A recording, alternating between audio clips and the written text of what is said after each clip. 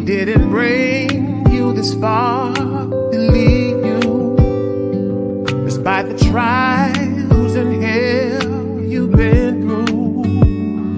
Yet there's so much he promised he's gonna do. He won't let you down.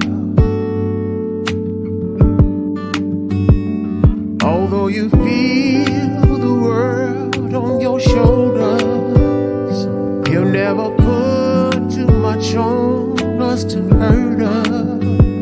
And although the ups and downs continue to try to break us, he won't let you down. Ain't that beautiful? Keep going, you're gonna keep rolling. I love that song.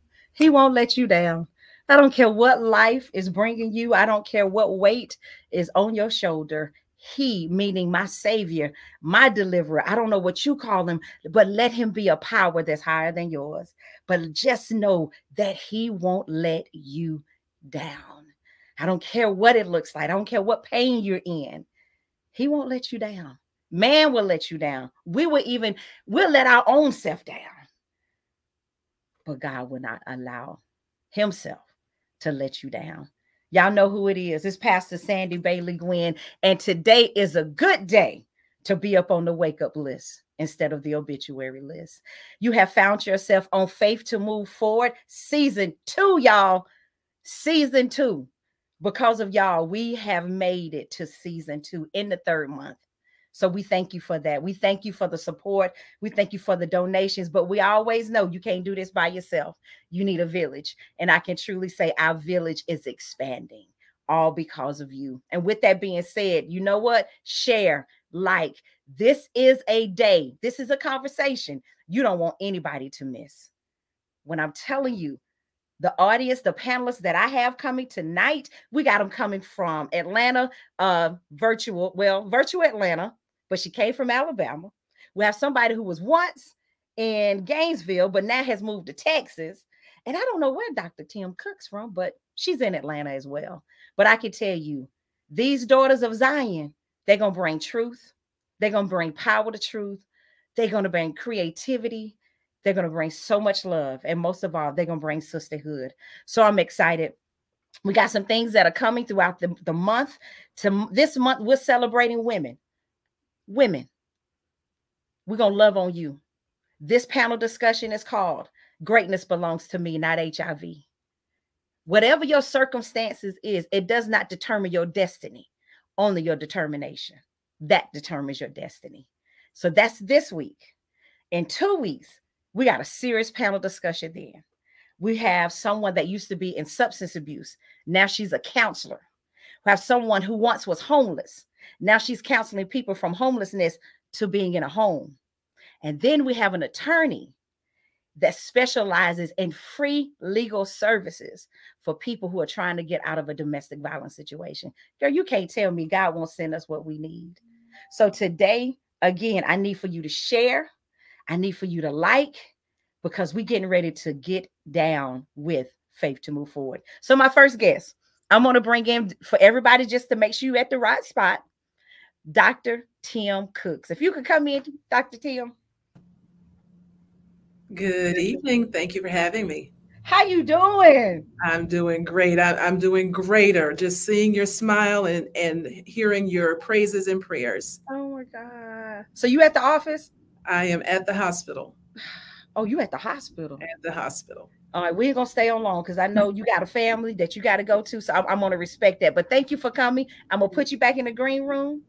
The next person I want y'all to see is a new friend of mine. Her name is Kim Moon. Hello, Pastor Sandy. I am glad to be here with you today. Thank you, because I know you're going through some pain. But baby, yeah, when this is over with, I promise you, you will feel different. Oh, but yes, I promise you. I believe that. Oh God. Okay. All right. My next friend, who I met when she gave me a chance to preach at her church. And then she moved away. But I know her as Pastor Kai Horn, but I believe some things has changed. And now she's added on some stuff. Miss Kai. Hello, hello, hello, Pastor Sandy. How are you? I am good. I'm so glad you said yes. Yeah, peace to you. I'm so glad to be here. Thank you for inviting me. And it's Dr. Kai Horn El-Amin is my last name. You gonna explain that. You gonna Okay. explain all the happiness and the Okay. joy with the transition. Glory to God. Yes. Yes, we can do that. We can do Woo! that. I told y'all, ladies, this conversation is all about women and how sometimes we got to transfer a transition in the right place. I feel it already. I don't know about y'all. I feel freedom already. Okay. All right. Can I go back in the back? Let me see who I want to start with first. I'm okay. I'm gonna start with Miss Moon. I'm gonna start with Miss Moon first. I'm ready. Girl. So let me ask you something. You from Alabama? I am, girl. Can't you tell? Listen, No. listen. So I had your flyer out, and a friend of mine inboxed me. Do you know Eve Taylor? I Trailer. do. I do. I do. So you probably know. I'm getting ready to be real transparent. My ex-husband's family. Who is His your dad name is the brother was Leroy Robbins, but the husband, my ex-father-in-law. That's a crying shame. It's in the past. That's why. No Girl. disrespect. It's in the past. Moon. Okay, we're gonna get right. We're gonna get right with God. Focus. We're gonna focus. Tell me who you are and what do you do and how do you uplift women? So my name is Kim Moon. As you already stated, I am a HIB education consultant, and I try to uplift women because one, I'm a HIB advocate and activist because I am a HIV positive a person living with HIV. I try to be politically correct. That is right. It's an inkling of who I am. That's why I really don't think about it. I know a lot of people focus on it. I don't, because it is just a small inkling of what I have. You know what I'm saying? So greatness belongs to me. Yeah. It's irrelevant to me, but I have HIV, so therefore I try to uplift women. Because one thing I realize about women is that we love to be loved, and we look for it, and we seek for it, and we try to find it, even sometimes when it's not there. We don't ask questions. We don't ask history. We don't ask anything. We just want it because we all feel like we need it. We all want to be loved. We do. I do too. Come on, Kim. But HIV caused me to ask some questions, okay? Yeah. Now, guess what? I hate to tell people this. I was raped when I contracted HIV, but my reason for hating to tell people, because I ain't no saint. I ain't always been that, okay? I got 3 babies. They grown. They still my babies. My oldest one, 39, and my youngest one is 32.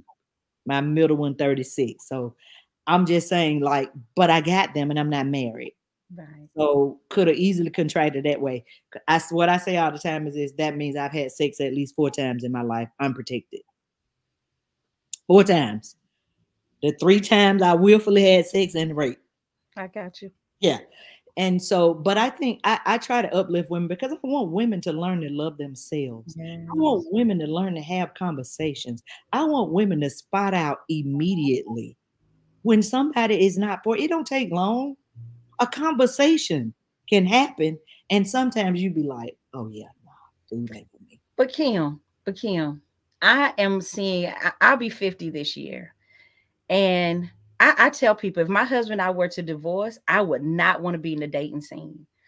For one, I know the numbers of STIs, but I also know Some of us are so vulnerable, like you said, to have somebody. Yeah. And I'm used to having somebody, but at what state am I going to lose who I am just to say I got somebody? Do you know how many women do lose who they are just to say they have somebody? Just to say they have somebody. They will date anything or anybody just to say they got somebody beside them. But guess what? I believe this. If you learn to love yourself, anything, and I do mean anything that you think he can do for you can do for yourself. Because you're so confident and so, you know, sure of who you are and whose you are, it doesn't matter. It doesn't even matter. Because I love me. I Kim, can let's sit at talk the about table. this. Okay, Carol, You come said something. You had 3 kids. on. How effective and how does shame a play in moving on, moving into greatness? Listen to me. My first child, I was in the ninth grade. I brought shame to my family. I brought shame to my mom. I stayed out of school 6 weeks because that's what you could do. You know what I'm saying? I mean, well, a semester, really, not 6 weeks. I stayed out of school for a semester. I made those classes up during summer school and during the school year. But then my father, I got pregnant again as a senior. Then my father was killed in January. I was 8.5 months pregnant. I'm a senior in high school. I don't really know what I'm going to do now. I brought shame once again. I got a twin brother. All I know is I want to walk across the stage with this dude that at least make my mama proud that way because I done just messed up the proud thing. You know, and let me back up. I was angry with my mom because I was a cheerleader. I was all of that. And then I had a sister who was in college and she had a baby. Her baby's name was Shay. And I remember my mom coming to my cheerleading practice and saying, "Hey, Kim, I hate to say this, but you're going to have to quit because I need you to help raise Shay so I can work, so Brandon can stay in college." So I think my rebellious self is why I ended up pregnant. You know what I'm saying? Because I'm mad, I'm angry, I'm taking care of a child. I don't have one. You know what I'm saying? I was a cheerleader. I was a popular chick. I was a cute chick, I thought. But now I got to take care of a baby. So guess what I did? You ain't got that. Got pregnant. Yeah. 12th grade, got pregnant again. Because see, all that cheerleading stuff was over once you had a first baby. You know? So anyway, I had my second daughter February 24th. Stayed out of school 2 weeks. Spring break came. Then I had that gave me my third week. I went back to school. I got a job. I worked at Russell Corporation, third shift. I I know. worked night shift from 10 to 6. Got off at 6 in the morning, came home, took a shower, got my kids ready, took them to daycare. I went to school. I got out of school at 3. I picked them up. I fed them, did whatever I had to do, went to sleep, woke up at 9:30, and went to work at 10. That was my last March, April, May. When graduation came, guess what Kim Moon was? She graduated with her twin brother. She went home while everybody else went partying. Prom, didn't go. I didn't go to my senior nor junior prom. None of that. Because I was having babies. So you talk about shame, very much. But I think I still walked in victory because my mom instilled that into me. I'm happy, I'm healthy, I'm humble, I'm wealthy, I'm strong. I am a champion. I am victorious. I didn't believe it, but I said it. Even at that age? Even at that age, I said it. Didn't believe it though. Then have another baby, but I'm adult now, so I moved out. I've worked. I'm doing good, but I got another baby. Yet I'm single again. Can't have no more babies. We about to get rid of this. We ain't doing no more of this. Tubes tied. Okay. How old were you, Kim? 23. And you got your tubes tied at 23. Yep. Got my tubes tied at 23. Didn't care. Didn't know if I would ever be married because I knew I wasn't gonna give another man a baby. It didn't matter. And then when I moved to Georgia, 1 year after I moved to Georgia. That was right. 1 year later, my mom died. That was rough. That was rough because it always happened that way. It never happens in this one thing. It's always a lot. It's always like I'm 8.5 months pregnant. My dad died. 2 weeks later, my grandmother died. Then I had this baby. I'm trying to figure out how I'm gonna graduate still as a senior. So I stayed out of school 10 weeks. God, nobody but God gave me them 10 days, and then gave me spring break. They gave me 3 weeks and then allowed me to go back to school and graduate and work a third shift job. Nobody but God. Same thing like this knee. It didn't just happen. I have had 5 surgeries this year.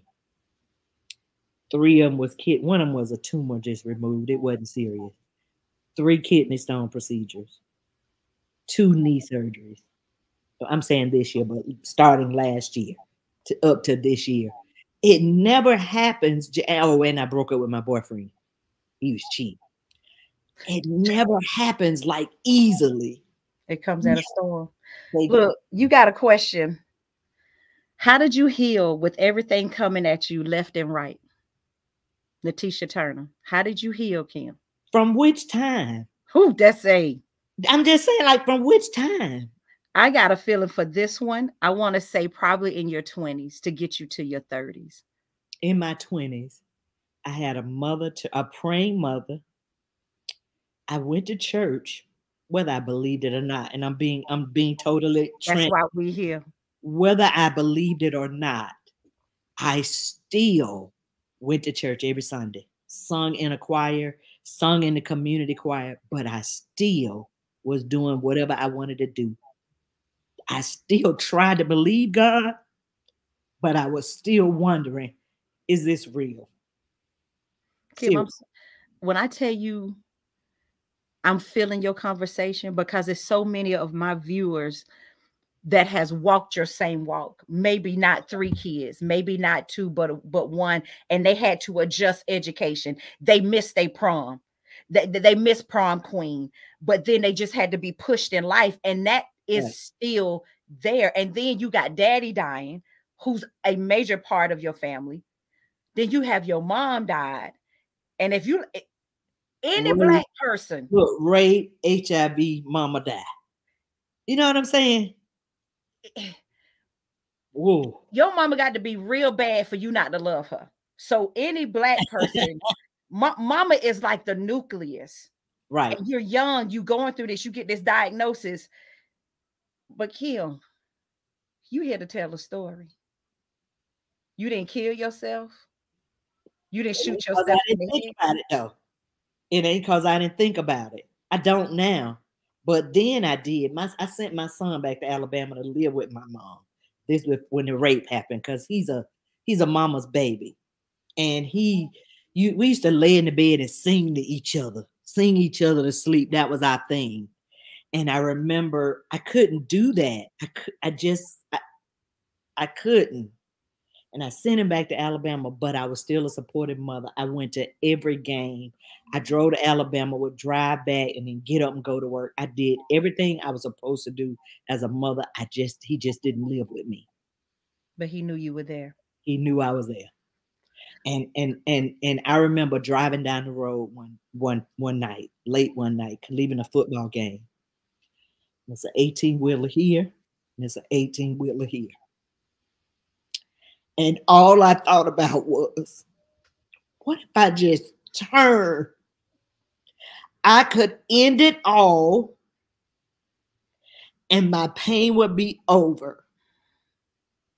But as I talked to God, I said, idiot, you so protected, you might kill the driver and you don't even die.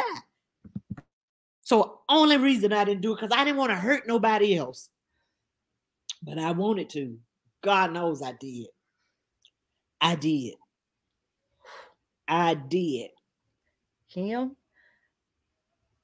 I'm going to tell everybody how that story is identical to me when me and my husband was getting ready to get divorced. But we go wait.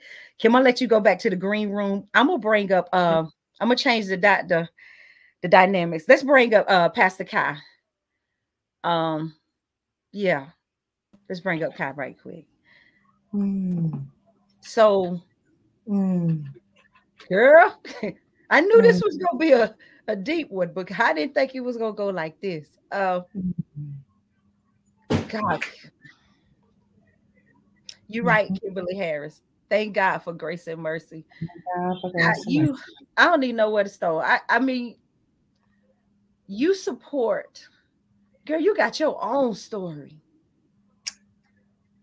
You got your own story with your own baby, working through greatness, working through hurt, working through, I ain't gonna say shame, but working through uncertainties. You know, I will say working through shame. Let me start there. And I'm going to go somewhere that many may not agree with, but it's very important that they hear me out. The church does not do sex or sexuality well. Mm. It is so taboo that we can talk about every other kinds of healing. We can speak of every other kind of deliverance. We can speak about the fruit of everything else. But when it comes to sex and sexuality, it is so taboo that it's not just Sister Kim, it's not just me, it's not just you. You have so many people in the church institution who are hurting and cannot speak their truth because they miss the judge that you may not be judged. They miss that. So you talking about leadership missed that. I'm talking about leadership and the pew. I'm talking about leadership and the pew because you have there those who in leadership who miss it, and I'll share with you why they miss it. On this side, on this side of the altar, I think it's missed because of the projection. Because if I really begin to talk about sex and sexuality, then I really will have to get into what I may or may not be doing. And so then I begin to project. Someone comes in, Kim needs healing, she needs comfort, she needs a touch, she needs love, she needs to know that God is indeed her God, and that beside God there is none other. She needs to know that God is her judge and her jury, that God has never left her nor forsake her. And then so we turn HIV/AIDS into a homosexual disease. So then we began to exalt that this is or play up that this is a homosexual disease, and so now we have a condemnation of homosexuals within our congregation. Same gender loving is my preferred word. We begin to put the same gender loving community on display for sexual sin. And what I see, especially in the church of the day of today, we have forgotten to listen to the story. We have forgotten that everyone has a story. My baby, 13 years old, and she gets pregnant. I am a pastor in a church. And in our area, although smaller than many of the other churches, because it is the only CMN church, and we have some say in the community. You know, we have some standing in the community with our ministry.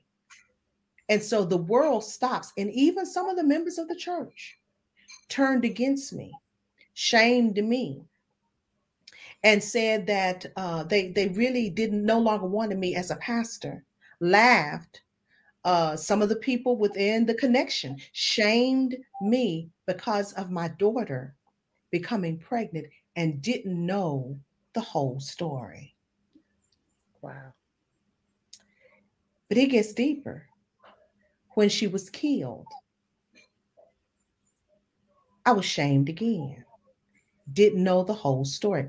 It's so funny because Gainesville reported the story, and they reported what was in the paper in Fulton County.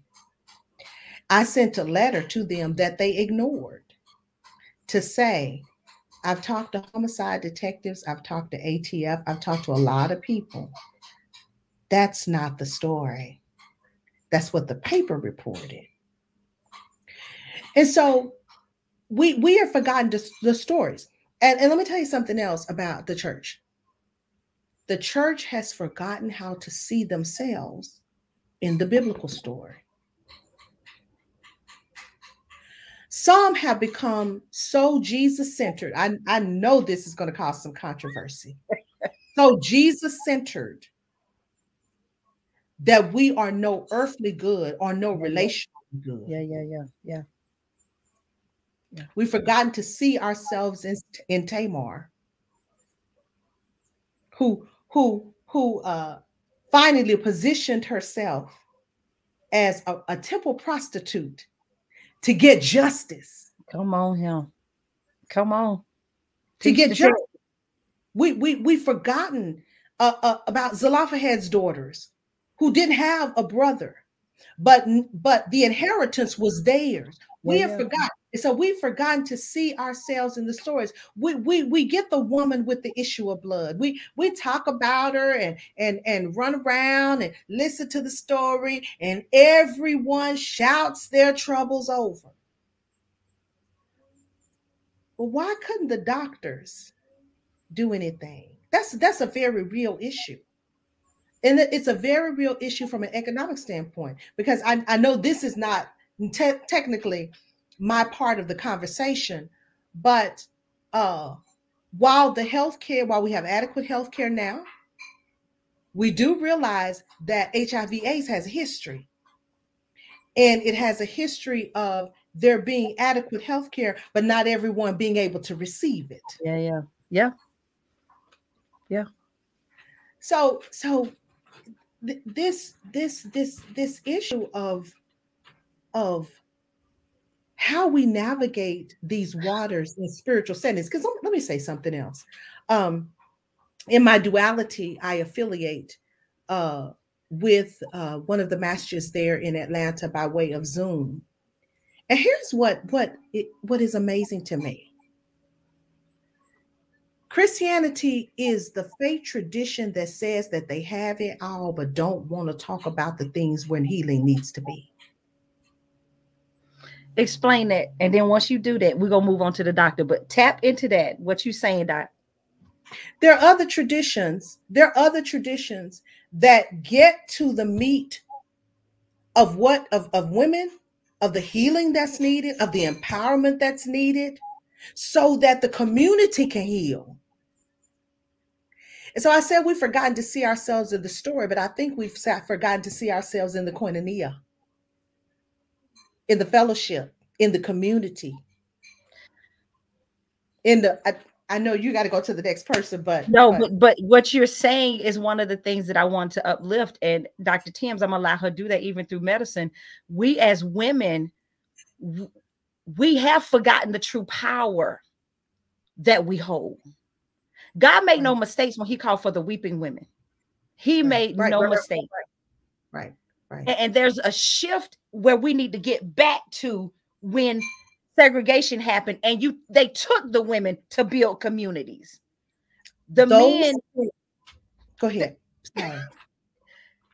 We've got to get back to carry us through. And education, fellowship has to be all of that. We are the only ones who can adequately bring people to the table, because the table was part of our ministering right.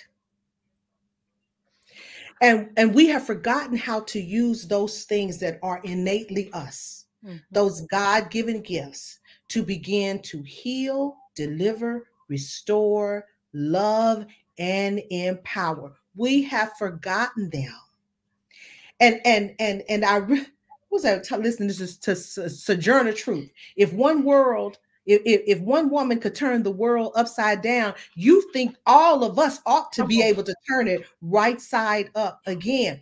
And it is going to begin with these truths. I had a statement where what some people do in situations like with Sister Kim and with all of us, because I in kind of preparing for this dialogue, I began to look at some of the current videos and read current articles regarding HIV/AIDS, and I noticed it when and Sister Kim supported this when she shared her story, that when you have loss, because the moment somebody tells you that you have something in your body that you can't get rid of, and you start in anticipatory grief right then, because you don't know what to do. It is a type of trauma to your body, to your psyche, to your spirit.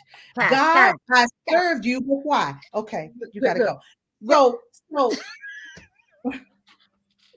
we have people the gossipy people. Someone put the only time the church wants to talk about sex is when it's gossip. Who's sleeping with who? We have trauma-informed questions. They'll ask you what happened. No, I'm sorry. We have a trauma-informed question where they ask you what happened. We have a trauma-uninformed question, and they ask you what's wrong, what you do, what's going on. Yeah, bring it on ourselves. All right, Doc. We're bringing up the other doctor because you are literally leaning in to where she's going to start off. Dr. Tims-Cook, Lord Jesus. Okay. People, share hearts. I told you this right here is like no other. We got Shadon McCants chime in all the way from Houston. I just said that earlier. It is time for women to claim their places back at the table. Goddess Queens. Annie Brooke, Annie Dukes, amen. Monica, united women, unite among the women is so important. We can conquer the world. Dr. Tims-Cook, you done heard Kim, you done heard Kai.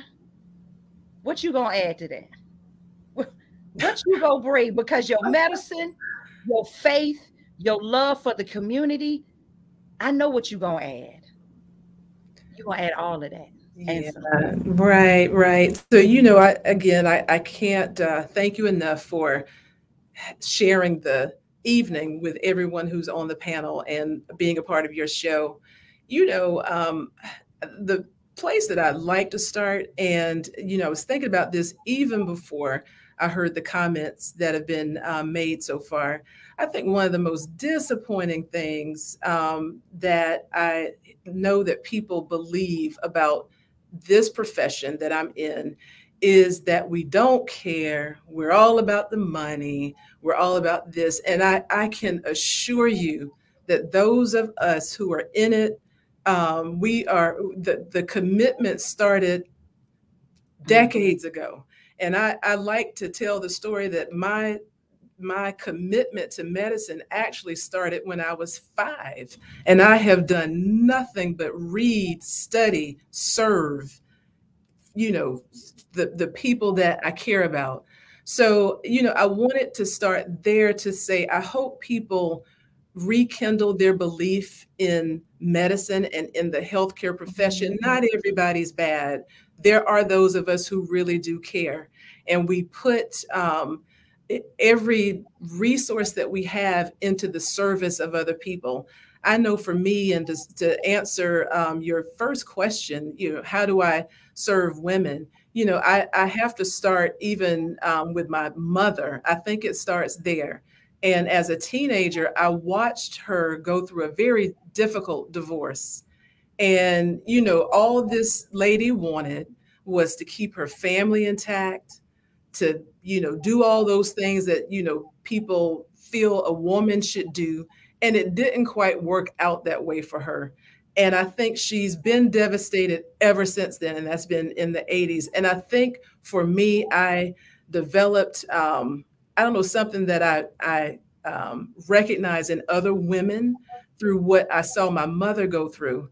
And in terms of how that has played out in HIV, I think one of the things that the stories that I heard women speak about, that HIV really for us as African American women has so little to do with the lifestyle that we lead personally, but it's about what happens to us. You know, I hear women say that all they had was one partner. Sometimes that one partner was a spouse. And that's not to bash men. I love men. I have a wonderful spouse who's very supportive, but things happen.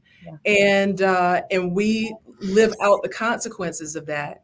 So I started an organization simply to support ladies so they could see you're not the only one who's dealing with this. I know for us, it's hard to step out. The stigma's very real. The condemnation can be greater. And it makes us not seek out the support that we're really needing. And so we cry behind closed doors. We suffer in silence. And little do we know that there are thousands of other women who are living the same experience.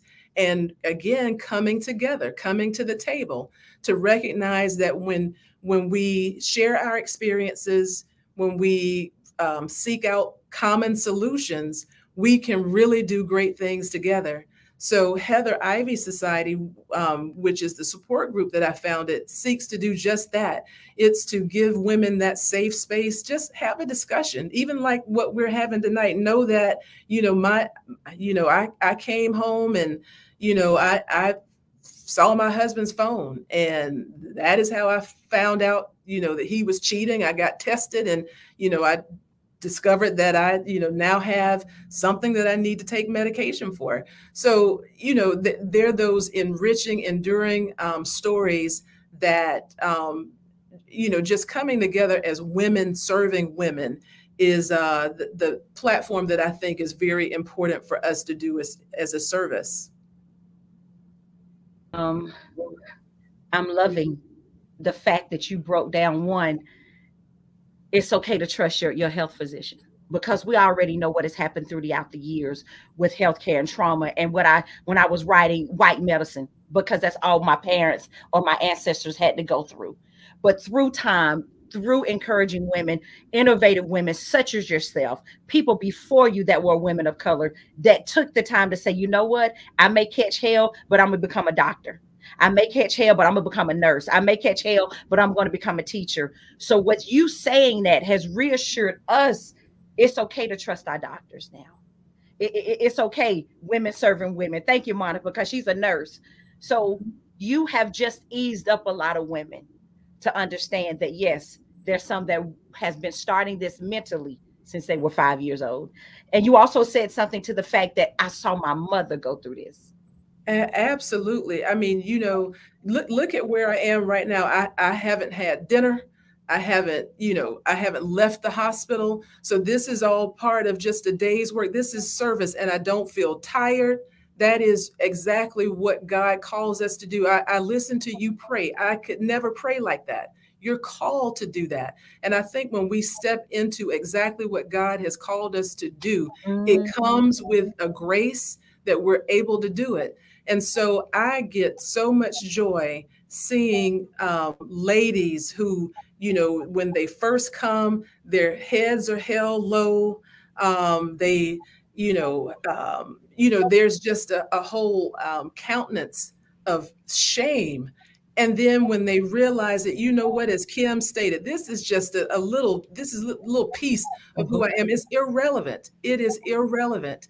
And so to see people kind of graduate and evolve to that, is a wonderful thing. It makes all of it worthwhile. And, there are so many other providers who are in it to serve. And, I also love it also when, because I moved to back to Atlanta in 2008. And I think I'm one of probably just a handful of African-American women who happen to be infectious diseases specialists. And so it was kind of funny when I first moved, because, we go in the exam room, the doors would close, and they say, "So are you the doctor?" say, yeah, it's like, really? And it's like, you can just unload and feel free to really express exactly what you need to express. Like, I get it. Like, I know and can relate. And so it's that part of it, just, having someone who looks like you, someone who's going through what you've gone through. When people talk about relationship issues, I get it. When people talk about hair issues, I get it. When people talk about kid issues, children, I get it. And so we're all a part of this. We're all bringing our gifts to the table to serve. Here's a question. I believe this is for you, Monica Williams, and it's going to lead in what you just talked about. It says, why do so many women feel like we have to cry in silence behind the door? If only we knew. Like, what we're trying to do is break down these walls so that women can really have a chance to see that your story is not unique. You're not the only one. That this trauma that happened to you, there is a sister who it's also happened to. And if you only knew that and could only have that bond to get through your troubles, and someone who when you're having a bad day, maybe she supports you and vice versa. But I think, we have had historically such pristine expectations. They're just things ladies don't do. Oh God. And we're human. We're all human. And having a chance to speak on those things, there's certain things all of us are guaranteed to do. We were all born. We all got to eat. I can assure you, everybody's been hungry before. Everybody's been sleepy before. Everybody's had emotional ups and downs. Everyone has had sexual desires. That is such a ingrained part of being human. And so to have any shame about that, I think it's almost asinine. It's like, what adult wouldn't? And so that's what we speak about in visits. It's like, just tell us. Like, we're here to make sure you are healthy and intact. So tell us everything, and what happens in Vegas stays in Vegas. We are just going to make sure when you go home,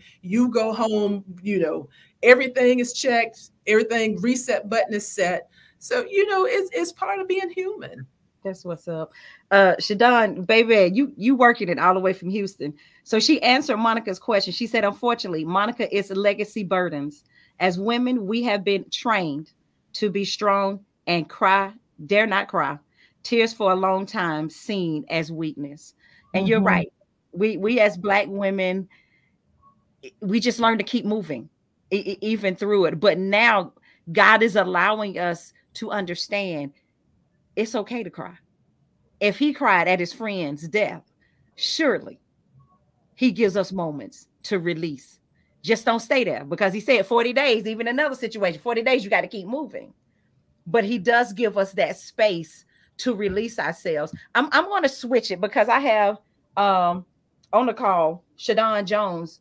She's out of Wake Forest, one of my instructors. She is one of those ladies that is she wanted right, not just for herself, but for the purpose. She wants excellence in the purpose, because the purpose produces other people to be good at what they do.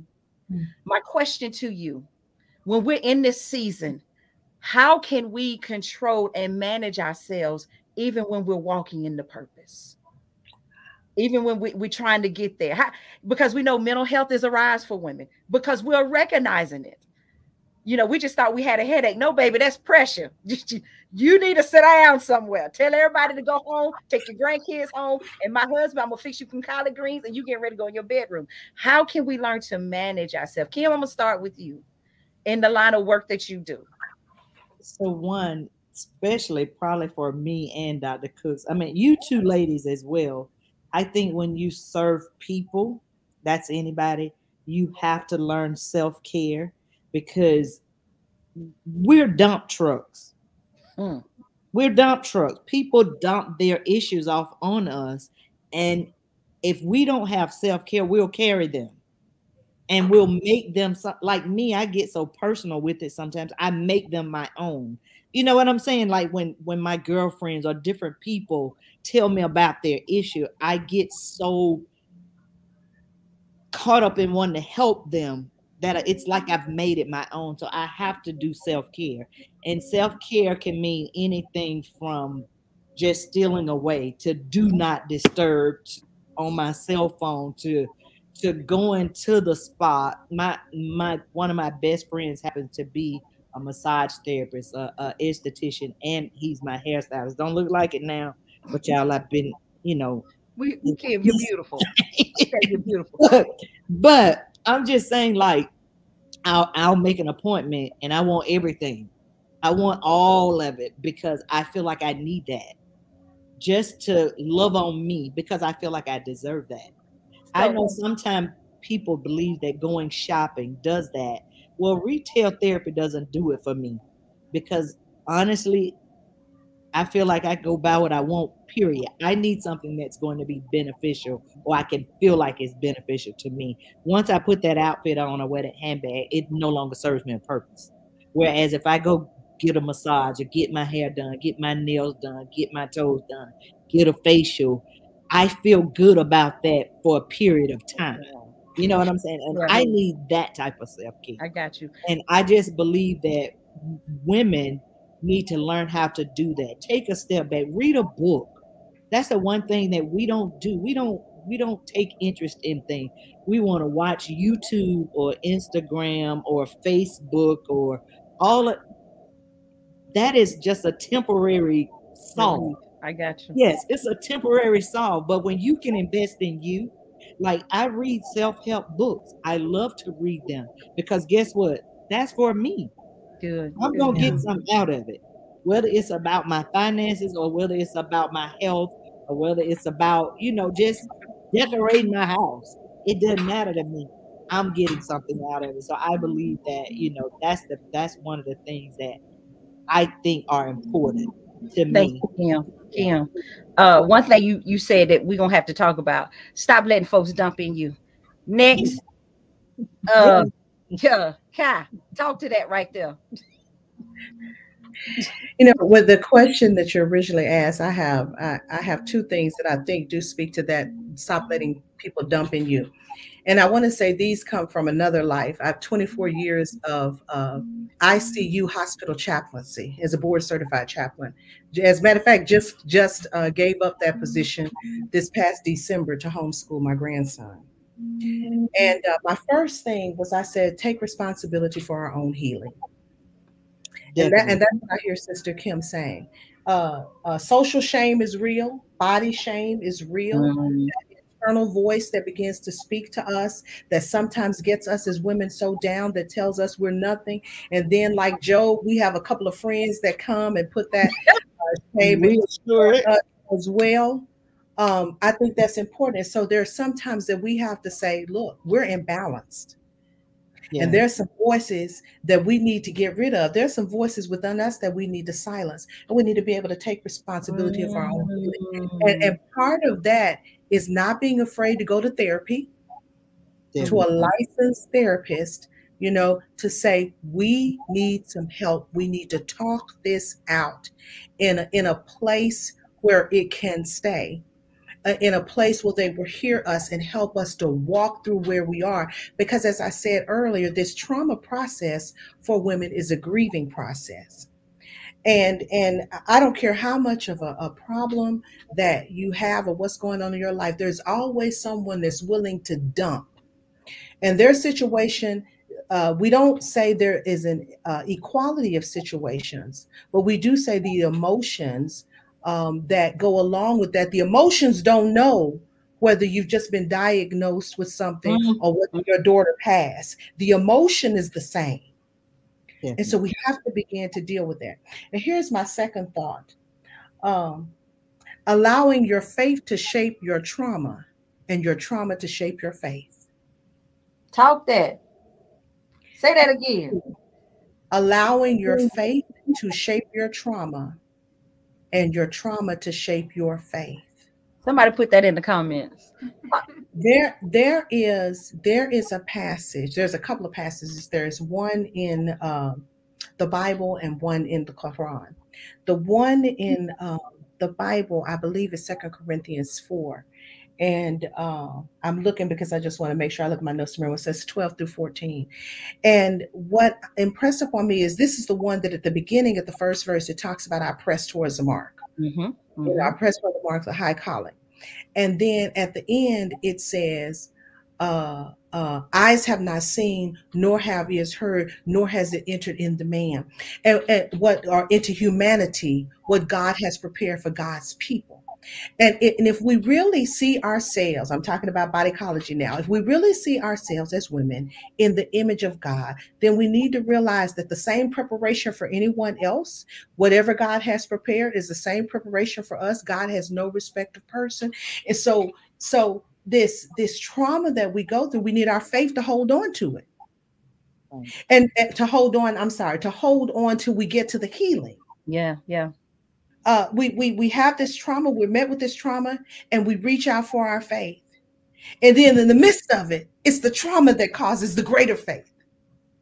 And yet, will I trust in God? Why? Because eyes have not seen, Talk. nor have ears heard. And I like another version. It says, nor has the heart imagined. We don't know what God is going to do in the process of our lives. Sister Kim is here to empower us to keep moving. So our situation is not her situation, but it empowers us to keep moving. So our faith is informing our trauma. God said, I'll be healed. Now, I don't know what healing is going to look like. God is going to use these physicians, because I do have some great physicians. I saw in the chat where one said it's good to see that Dr. Cook is there in Atlanta. Yes, there are some great physicians, and there is the great physician working through the great physician. Yes. And so we have to take responsibility for our own healing. But we also have to allow our trauma to impact our faith to impact our trauma, while our trauma impacts our faith.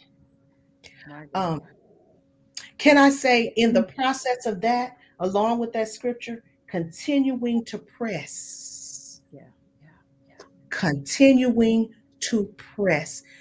Part of my journey that I did not speak of is early on in ministry there in Dallas, when HIV/AIDS, I say, was at its height, when we were hearing more about it. Let me say it about that. I have, with my godmother, gone to clean houses where people told us, oh, don't clean the house, you're going to catch it. Oh, don't sit on the toilet, you're going to catch it. Oh, don't sit next to them, you're going to catch it. No, you can't eat. No, just fix your food over here and fix their food over there. And we still were in it. Don't go sit by the beds and be with them. Don't hold their hands. I'm gonna tell you a story, and then I know it'll be time for someone else to speak. But a young man that we went to the hospital, and they were sharing with him that he was going to pass at that point in time. And they said that he was emitting spores, and we didn't need to go in the hospital, and we didn't need to go in the room. And I was like, but he, I know we're risking something, but he needs to be touched, because I believed in the touch of God. I believe in the touch of God. There is, I talked about another passage where in the Quran it says, there is no disease created by which God does not have a cure. And so I was like, this young man needs to be touched. We put on masks, we put on gowns, did everyone, I and one of the other ministers went in, we put on everything that we could to cover up, shields on our face and everything, and went in. And we touched him. He cried because of the feeling of human touch that was not someone technically of a medical tradition, that someone that could have been scared and could have been afraid touched him. That young man lived 4 years later. He came home. His T cell count went up, and he came to the church to let us know that he was touched. So we got to press through the medicine. You got to press, and forgive me. I pray that I'm not being insensitive, because I know that I am not sitting here on that side. So I can't say that I know about that, Sister Kim, but I can say that I know about pressing. When my only child was killed, my only child, life was taken at 23 years old, 20 years ago, 2 years next week, the 21st. I had to press, and every single day, I have to continue to press. There is a higher calling. There's a goal. There's a goal. And I don't, eyes have not seen, nor have ears heard, nor has it entered into the hearts of humanity what God has prepared. I don't know what's on the other side. I just know God is on this side. Mm. Y'all, so it's 7:26. Y'all give me some hearts if y'all want to keep going. Because you know I respect your time. Doc, I know you got to go. But when I tell you, I know the Holy Ghost. And I know when he moving. Yeah. And I'm when okay. You okay? And I know when he's speaking. We got people chiming in across the country who's being healed. Yes. Talk to me, doctor. You know, I am loving it. You know, I will say I'm over 50 and my memory is not what it used to be. So I don't even remember the original question. But I know I agree, I agree wholeheartedly with you have to press on. And I think, you know, I can't speak to that enough. One of my favorite stories in the Bible is when they crossed the Red Sea. And if you consider the circumstances, the context, they have an army behind them, so they can't go backwards. They have mountains on either side, so they can't climb over them. And they have a sea in front of them, and they can't swim. Come on So here. what do? And God instructed them, go forward. Just keep going forward. And so those things that we endure and go through in this season, somehow God always works that together for our good. It's just preparation for that next season that's coming.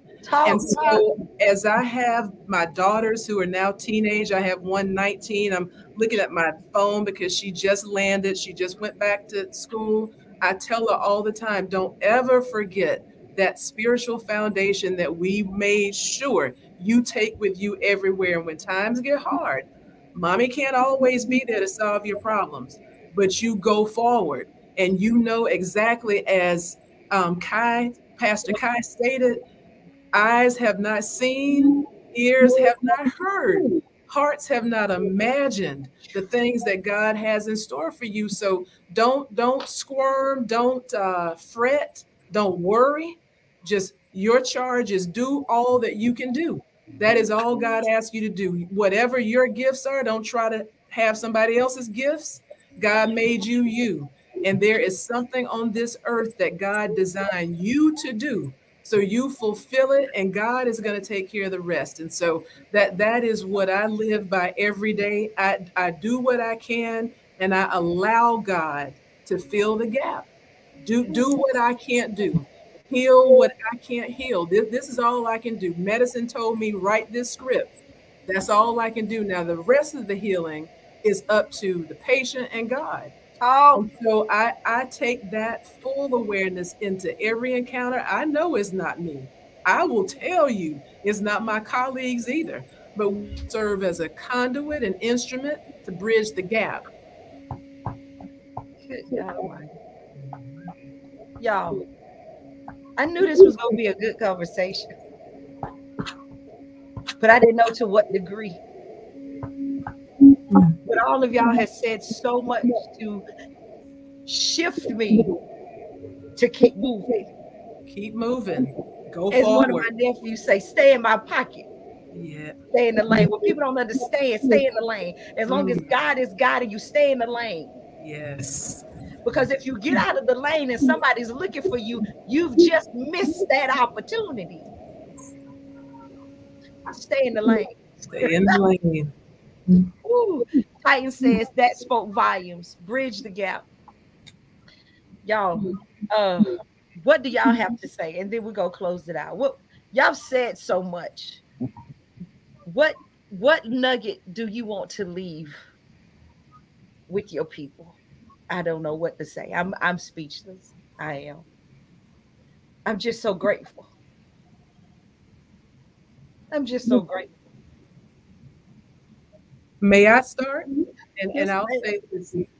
I have a cousin who I've never met. He's in Arkansas, and he'll just randomly call. I think he's 80, and he got my number. He just randomly calls, and he gives me one message every time, and that's what I'm going to leave with everybody else. He always says, "Cuz, just keep trusting God." And that is what those are my words, and that's what I do. Just keep trusting God. Even when you don't understand, Doc. Kim, what's your faith to move forward? What are you gonna leave with the ladies and the So, people? because I am a HIV advocate, I first have to say to everybody on here, you gotta get tested. Yeah. I gotta ask you to do that because so many people are afraid to know. They're afraid to ask, to be tested. You're not gonna get tested going to a doctor saying test me for everything. You have to say, I want an HIV test. So that's the first thing I have to say is, get tested. The second thing I have to say is have conversations with your significant partners, husbands, wives, even whatever they are. Have those conversations, those pertinent, important conversations. Meaning, have you been tested? Have you had any other, sexually transmitted infections? Let's go together. It's okay. You know what I'm saying? It's okay to get that test because knowing, yeah, it might change your life a little bit, but not a whole lot. But it can Mm. definitely save your life. It can definitely save your life. And the last thing that I would say to anybody is just like Dr. Cook said, trust God in everything, in everything that you do, regardless to where you go, what you do. Trust God. I I, I used to women used to ask like, how do you have so much confidence? And I told them, I look in the mirror when I walk out the door. I used to look in the mirror and I'd be like, girl, you look good today. It's something about feeling good about yourself and knowing God is with you, Mm. beside you, around you, that gives you confidence, that gives you what you need to walk in the room with your held high. And it don't matter who look at you, it don't matter what they say, it don't matter what they whisper, it don't matter what they think. You and God, y'all have assured each other that the day was going to be a good day, and keep doing what you got to do. Keep pressing toward that mark, whatever mark that is for you. Your story ain't my story. My story is not your story, but we all have one. It's just like next. We all have a next. Your next might not be my next. My next might not be your next, but we all have one. We all have a next level. We all have a place to go. We all have, it's somewhere God wants us to be. It's something God wants us to do. It's just somebody he wants us to impact.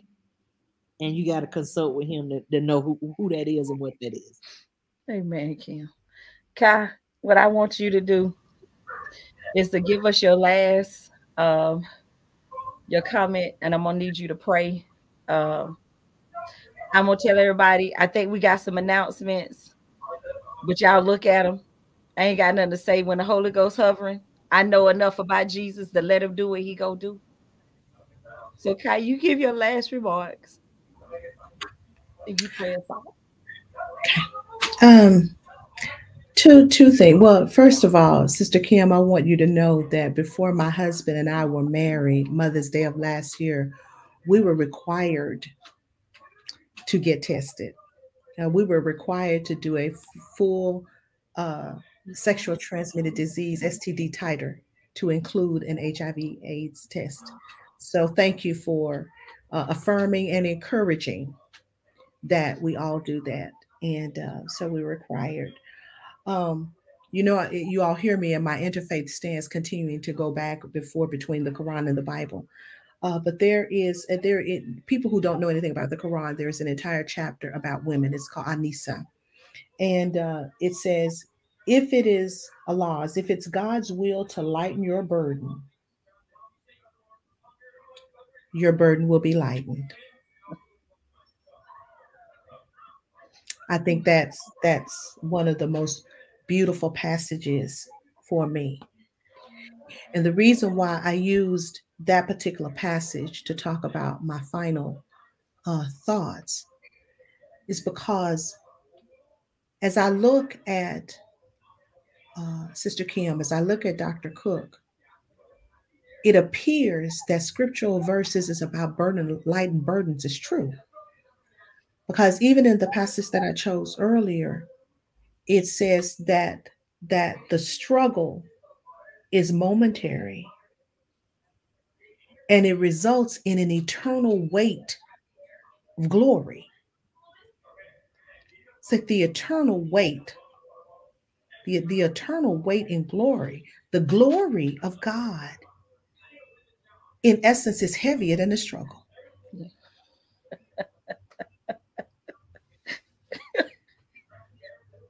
What looks like a burden is but a light, momentary affliction.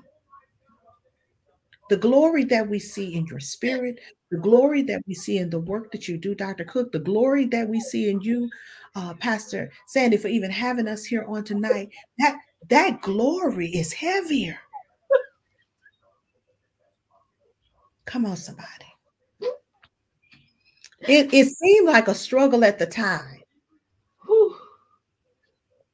But the glory that God has on our life, there is somebody that is healed and delivered on tonight, Sister Kim, because of you. There is someone who is healed and delivered on tonight, Dr. Cook, because of you, Sister Sandy, Reverend Sandy, just because you had us on and because you had this platform on tonight, there is someone who is healed, delivered, and restored. And God is getting the glory.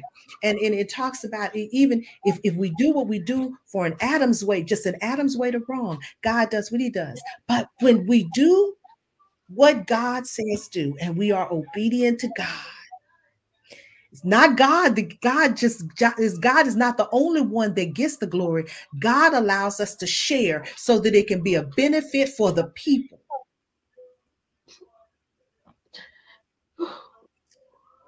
But you understand that God gets the glory, but allows us to share. That's that weighty, that's that glory that's heavier, that's more weighty than the struggle. Because there's someone out there that will not see God, but they will see us. There is someone out there, Sister Kim, that will not see God, but they will see you. There is someone out there, Dr. Cook, that will not see God, but they will see you. Reverend Sandy, there is someone out there that will not see God, but they will see you. And those who are listening, there is someone out there that will not see God, but they will see us. And what they will see in us, in our stories, and our overcomings, our many overcomings, our overcomings from sickness, our overcomings from disease, our overcomings from the grief and despair of loss, our overcomings for challenges with family, all of the many overcomings, they will see the overcomings. And then they will begin to say, how did they get over?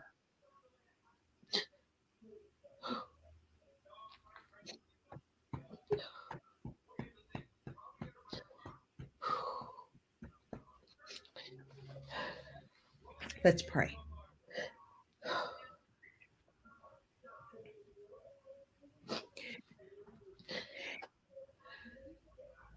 Eternal God, we come to you this night. We thank you for how you have brought us together with a common goal of the uplift of women,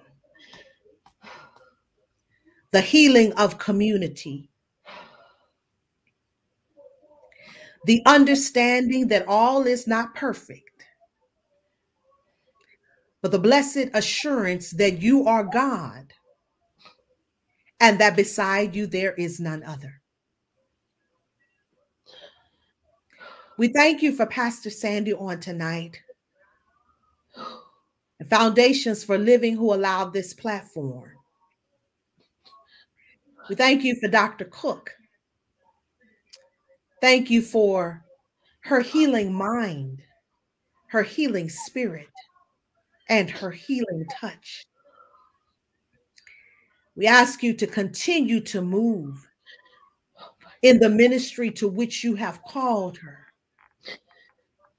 And let for every healing touch that she has with an individual become the healing of a nation. God, we thank you right now for Sister Kim. We ask you to move right now in her life. We thank you for the message of overcoming by her testimony, overcoming by her faith, not always admitting that she was not always in the church with the belief that it was going to be all right, but pressed her way through until she understood it was all right already.